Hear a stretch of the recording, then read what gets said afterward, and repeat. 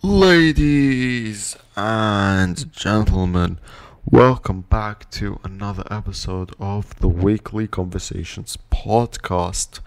And in today's episode, I am going to be discussing Dan Schneider, the man behind some of Nickelodeon's biggest shows, and his disturbing allegations surrounding his time at Nickelodeon. For those of you who might not know who Dan Schneider was, one of the most influential producers at Nickelodeon, this man created iconic shows like iCarly, Victorious, Drake and Josh, Zoe 101, and Amanda Show, just to name a few. If you grew up in the 2000s, you're probably aware of his shows and you may have watched them at some point in time. And I can tell you from my experience, I've watched iCarly, Victorious, Drake and Josh. I haven't watched Zoe 101 or The Amanda Show, but I have watched Kid Danger and Sam and Cat. Those shows I have seen. I don't know about you all, but those shows were something that I enjoyed as I was getting older.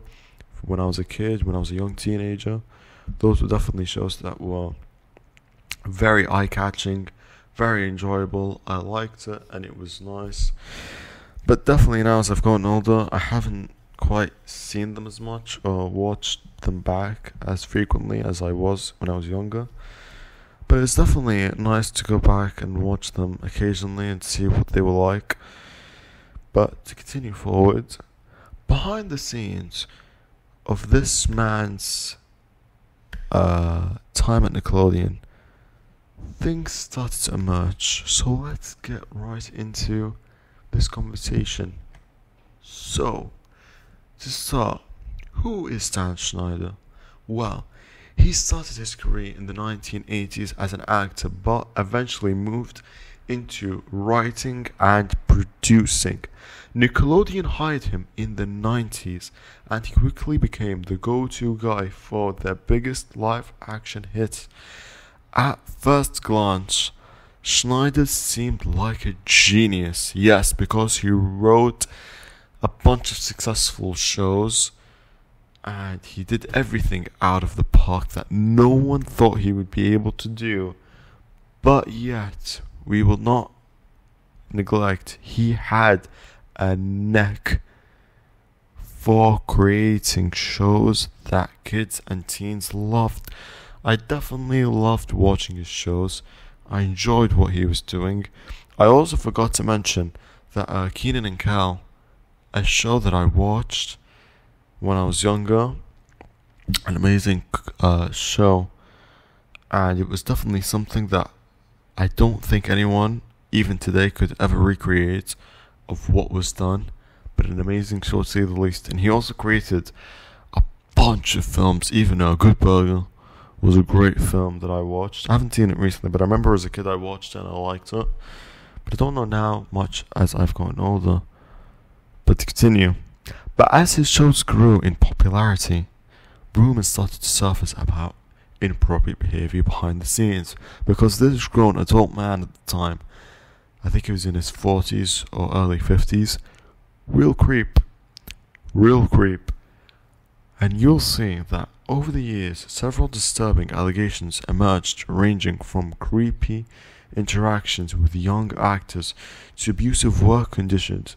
So let's break down some of the very important key points of what was happening in the world of Nickelodeon.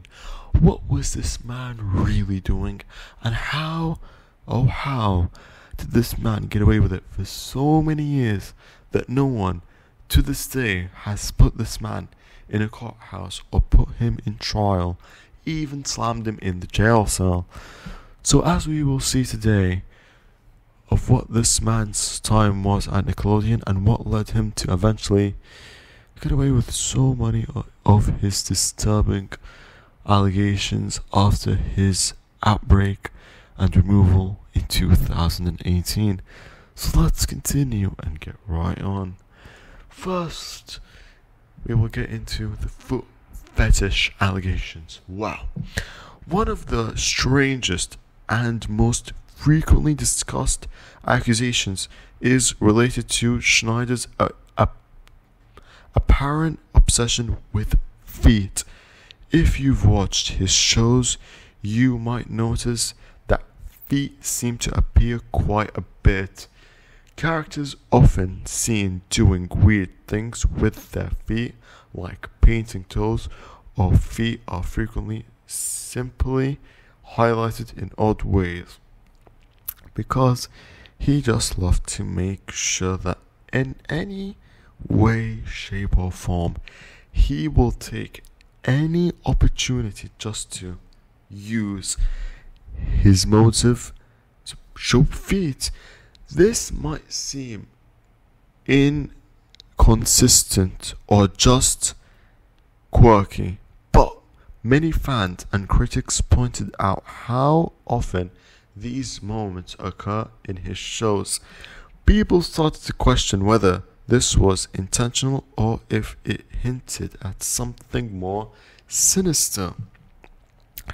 In 2013, a Reddit thread gained attention for compiling clips from Schneider shows that all featured feet in some way.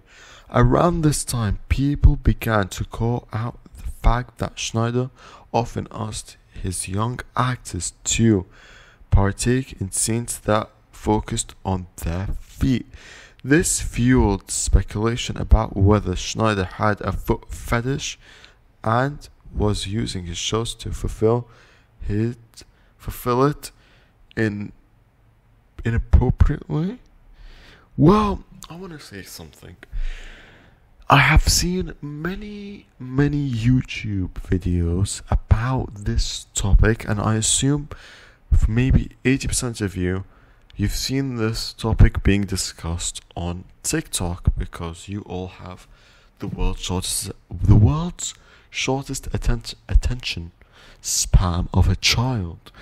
And for those of you who got it in about a 2-minute period, or about 3, I assume, you would see that feet were shown a lot. If you saw iCarly, if you saw Sam and Cat, if you saw Victorious, like, I swear to God, this man took advantage of every single moment he had and just started shoving feet.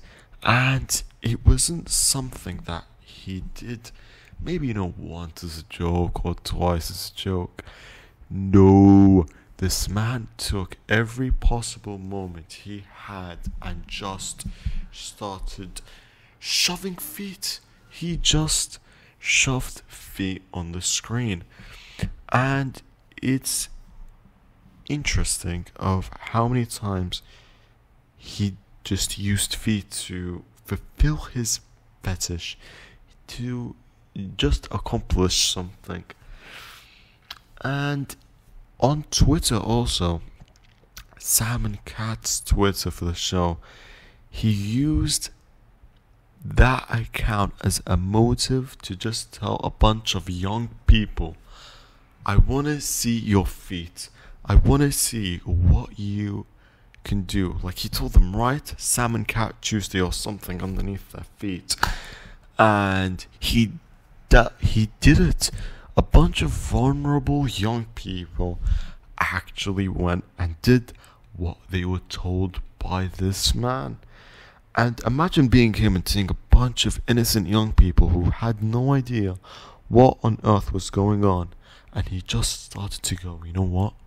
This is great for me. I love this. And he just got probably like an erection or satisfactory or some sort of like an arouse from what he was seeing and how he was able to get away with it. Honestly, how this man isn't in a jail cell is honestly beyond my youngest, wildest dreams. Honestly, think about that for a minute. How was he able to get away with so many of these disturbing things? First being the foot fetish, and then the many more that will come after it. But how? I don't know. Second, Nickelodeon's investigation.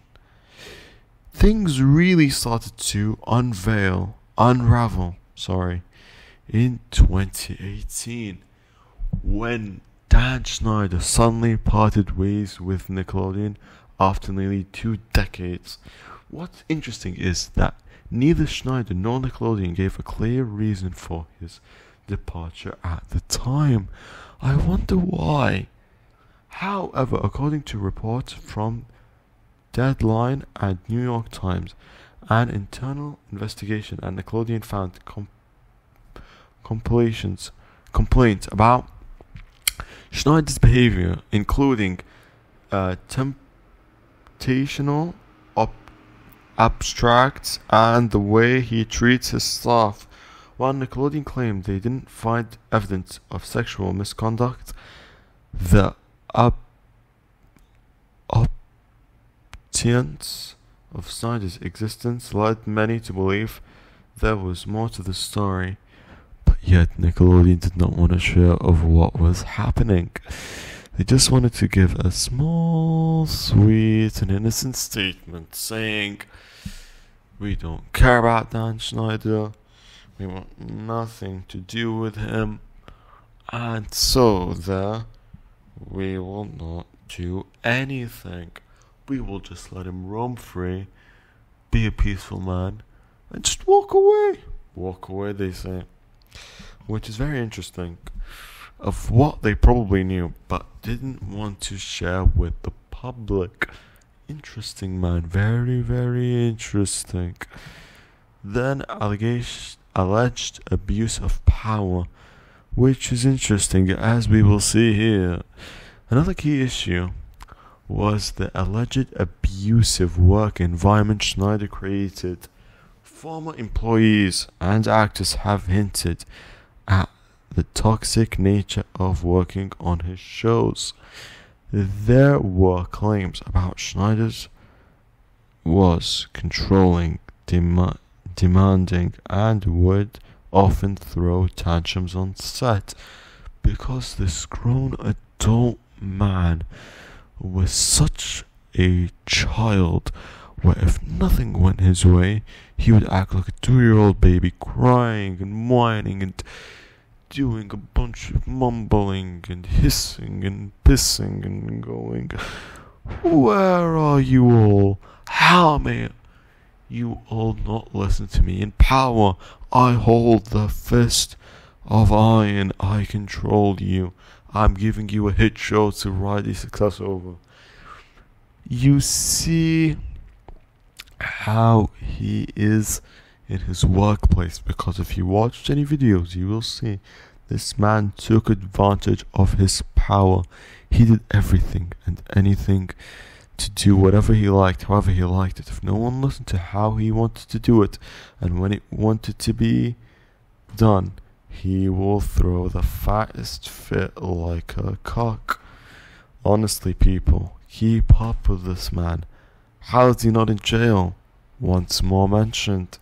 Some former child actors have spoken out about the high pressure, optimism, and the mental toll it took on them. This really tells you what types of atmospheres and pressure and tolls this took on them, because many people have said, and if you do watch again, a few people that really did go into deep detail, the man made everything so intense in the atmosphere. He made the environments hard. If nothing went his way, he would make it very more different, probably more a thicker, harder, tougher to work environment. Then it should have been easier, calmer, relaxing, more fun, more enjoyable. But remember, this was the 2000s.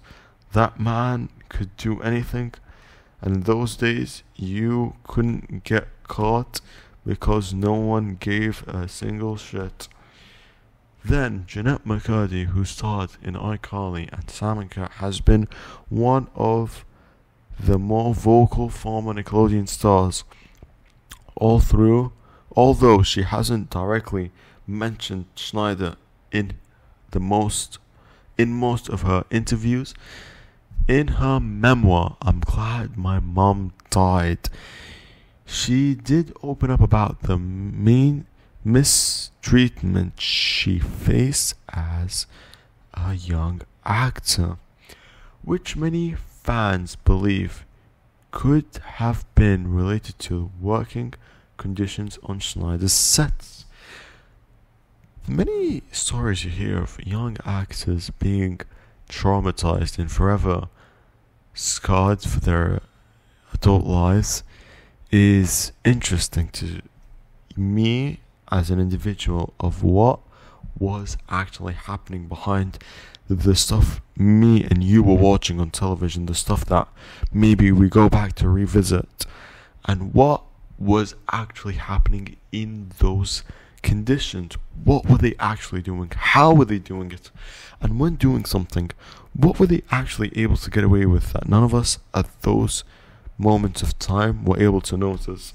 It's interesting how the times, as you read through, have changed. Like, as you listen and you are like witnessing the different times and the different things that were happening, you realize that nothing ever caught up to when it should have been. It all went to a different time, a different sector, and in those sectors everything was being done differently. And it's interesting how many young actors just got taken advantage of. No one really questioned authority. And look, Jeanette McCurdy got scarred for life. May God only be the witness of what was happening and how it was happening. The poor woman may have gone through so much sinister situations to the point now, as a grown adult, she has to live with those things, and may only God help her in her problems and situations that she may go through as an adult. Then, online speculations and the Me Too movement. Wow. When the hashtag Me Too movement gained momentum in 2017, more people began revisiting the rumors surrounding Schneider. Interesting, is it not? It took people 4 years later to really bring this man's ugliness to the front of the door. Really? 4 years. 4 years. For all of us to just sit down and go, this ugly adult man has done some, weird shit. Time to put him on a pedestal. Let's not judge him. But now they all go, 2017, we'll start picking on him.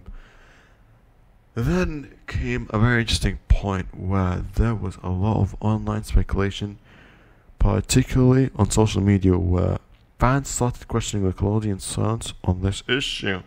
Despite all the allegations, Schneider himself has never faced criminal charges and has denied any wrongdoing. Again, this man's full of bullshit. He will neglect anything just to tell people, this didn't happen and it never actually came to be. He just keeps brushing it under the rug, not wanting anyone to know his dirty secret. Because remember, what he did then, he never thought anything would come out of it. He never thought anyone would ever know his dirty little secret. But look now, people have come to discuss this topic, have come to put all of his situations in different sectors of topics and tell everyone, look at what he's done, look how he has done it, and look what he, as a grown adult man, was able to get away with so many years that no one had questioned it until later in life. Imagine working with this man and 13 years later people say, look what he's done, look how he's done them. And when he had done them, what did those people go through? No one questioned it until 2017. 4 years later, people went,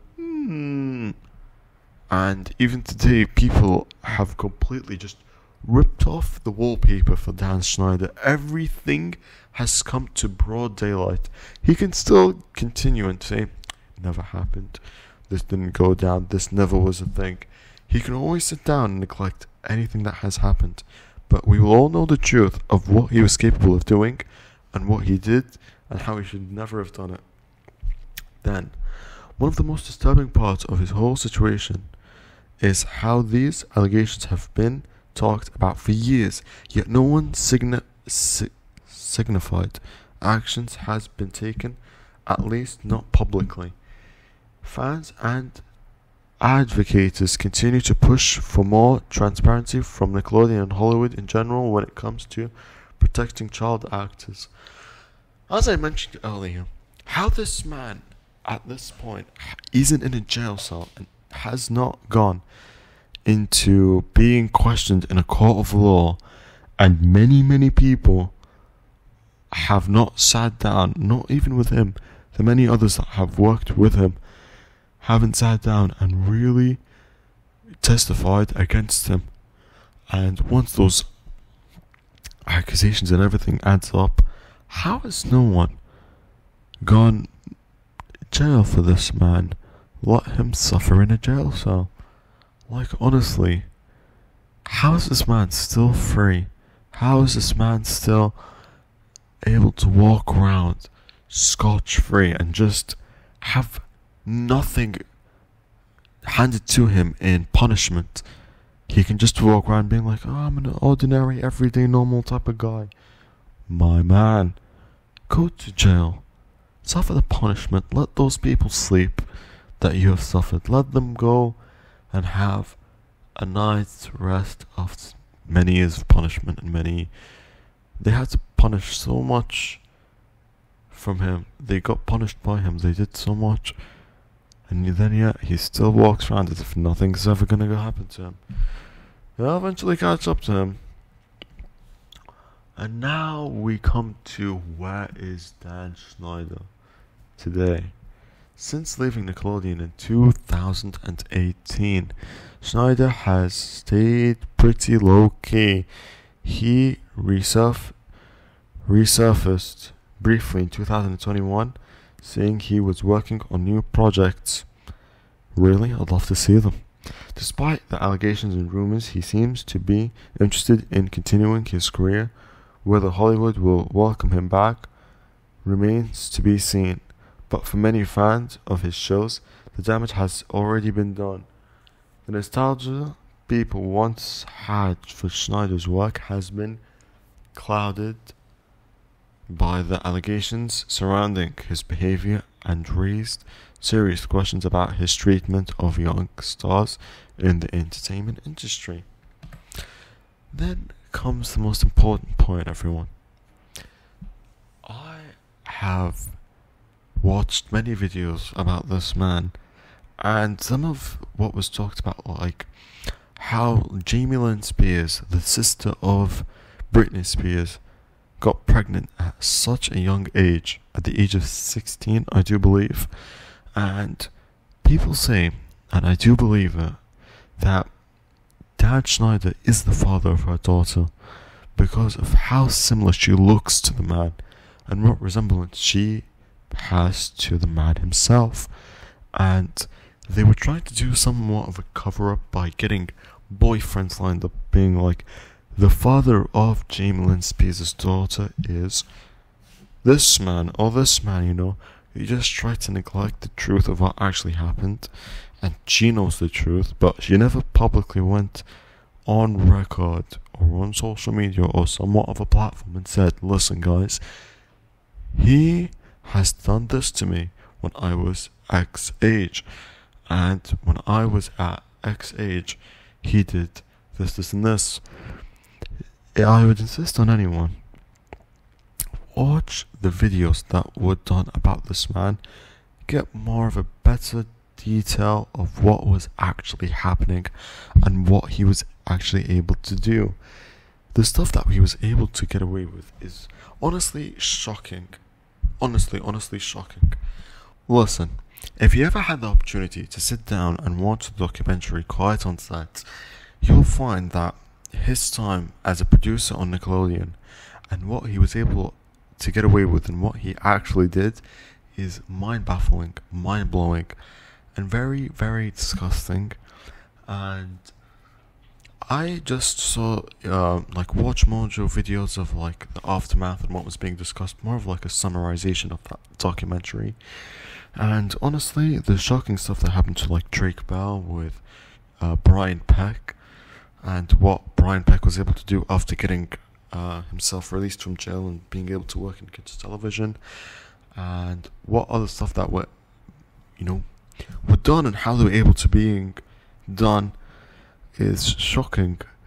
Honestly, after you watch or like watch videos on YouTube about that documentary, or you actually watch the entire documentary yourself, the type of stuff that not only Schneider but the people he works with were actually able to get away with is mind-blowing, is genuinely baffling, to the point where you can't even comprehend. If those individuals went down with sinister memories and scars for life, what other stuff was he actually able to get away with? Even if they were not mentioned in the documentary that were discussed in YouTube videos, what was he actually able to do that no one knows about? How has he not been arrested, not been in a jail cell, not been testified in a full room of a public court of law, and not been testified against by at least 1,000 plus people? Not only him, I'd wish to see the people he also works with to being with him and being criticized and judged and humiliated and going through the suffering of what they've done coming back to haunt them, and them paying the price. Honestly, I wish to see the day this man goes in a court of law. They are reporting on this all over Twitter, Instagram, YouTube, TikTok, and I would love to just sit down and discuss this topic and say, guys, listen, this man is being judged, criticized, and being testified against in a court of law. And as we've seen in these statements and stuff, this is what they've been, this is what people have said, this is what's been happening, this is what's being reported. These are clips from this, but I'd love to sit down and say those things and get straightforward towards these things, but I would just love to see that day actually coming about. Until then, thank you all very much for watching, for listening, for hearing what I have to say. I'd love if you all not subscribe, but comment down in the comment section. Tell me what you feel, tell me how you feel about it, tell me your opinions, your own insights, and I'll catch you all in the next one. Goodbye.